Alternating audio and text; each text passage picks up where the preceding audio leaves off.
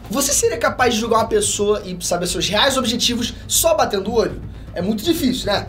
Agora vem comigo que nesse vídeo eu vou te mostrar todos esses caras que pareciam querer o bem, né? Mas na verdade o objetivo deles era bem mais sombrio.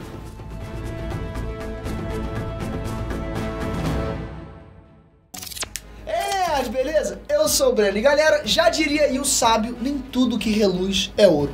E aqui só tem cara que de ouro não tinham absolutamente nada, pra falar a verdade.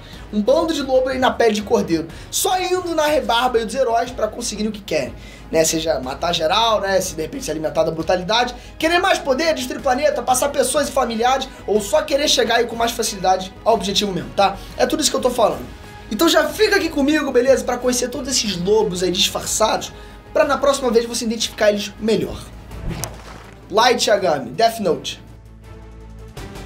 Galera, o Light Yagami era o protagonista do Death Note, né? Isso todo mundo já sabe. E tinha o objetivo de criar um mundo perfeito, onde só as pessoas que ele considera boas, né, poderiam viver e as ruins iriam, né, enfim.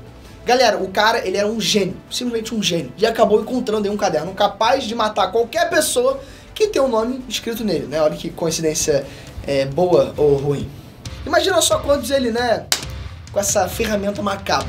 Mas na teoria, ele só usou o caderno para matar criminosos, né, para tentar criar essa utopia dele aí. Só que, se você assassina um assassino, o número de assassinos no planeta continua o mesmo.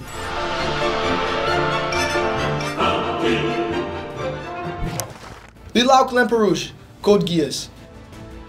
O objetivo do 𝐏𝐿𝐴, galera, era bem simples e parecia ser o certo, pra falar a verdade. Mas ele acabou se tornando um pesadelo para a população do Japão. Ele só queria destruir o Império Britânico, né, que invadiu o Japão e oprimiu todo o povo. O 𝐏𝐿𝐴 usou o poder de controlar as mentes das pessoas para conseguir atingir esse objetivo. Mas muito poder nas mãos acabou deixando ele maluco.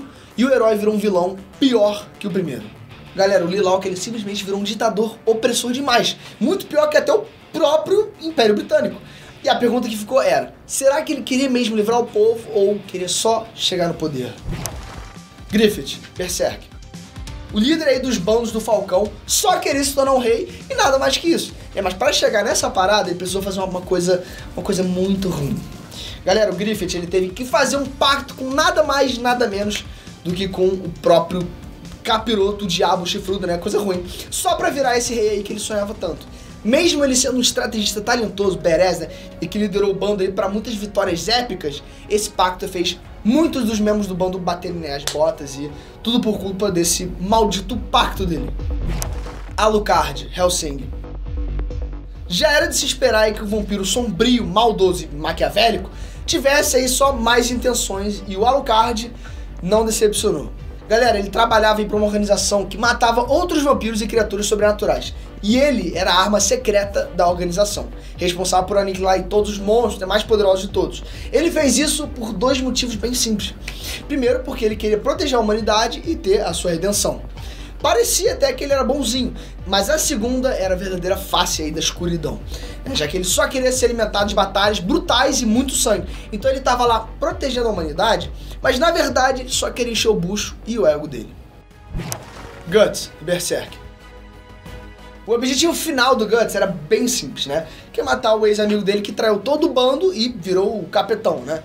Galera, o Guts, ele queria se vingar do Griffith porque a traição dele foi literalmente um golpe mortal no bando do Falcão. E o Guts, ele tava lá no balaio, né, e sofreu muito com as consequências do pacto com o diabo do Griffith. Agora vamos entrar num acordo aqui, eu e você, que a última coisa que você quer provavelmente é um cara com a espada e o temperamento do Guts querendo aí sua cabeça numa bandeja de prata. Mesmo você sendo um cão chupando manga igual o Griffith, né? Certeza que você estaria se borrando todo, provavelmente. Vegeta, Dragon Ball. Eu preciso lembrar vocês qual que era o objetivo do Vegeta quando ele chegou na Terra. Galera, ele queria esse esfera do dragão para se tornar imortal, né? Mas ele também queria transformar o planeta Terra em poeira cósmica, igual o Freeza fez aí com o planeta Saiyajin. Claro que, né, ao longo de Dragon Ball, os objetivos do Vegeta foram mudando, mas um objetivo sempre ficou de pé até hoje, né? Que era ele superar o Kakaroto e ele topava qualquer coisa para conseguir isso. Quantas vezes o Vegeta já não se aliou com os inimigos para ficar mais forte e conseguir derrotar o Goku? Pois é, uma pencada de vez aí. O príncipe, ele topava tudo por poder e não importava de quem fosse. Ainda bem que hoje, né, essa ideia de alianças estranhas dele acabou. E agora parece só lutar pelo time do bem. Sasuke Uchiha, Naruto. O Sasuke, ele queria nada mais que praticar fratricídio aí, foi até o fim querendo isso. Galera, o Sasuke, ele queria passar o irmão, né, fazer ele descansar na sombra do eucalipto, fazer ele conhecer o mármore quente e de arrasto pra cima, né, e tudo isso por quê?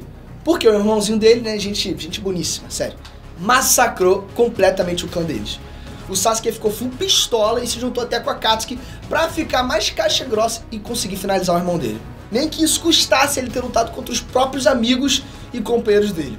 Ele estava simplesmente cego pela vingança e nada ia parar ele. E comenta aqui embaixo se tem algum personagem de outro aí que parecia ser bonzinho, mas na verdade era a tua sogra. Bom, enfim, já se inscreve no canal que me ajuda pra caraca, por favor, galera, faz isso por mim. E clica ali também no sininho que você vai ser notificado quando o nosso próximo vídeo for lançado. E eu sei que você quer isso. É, óbvio que você quer, né? Enfim, te vejo lá. Fui!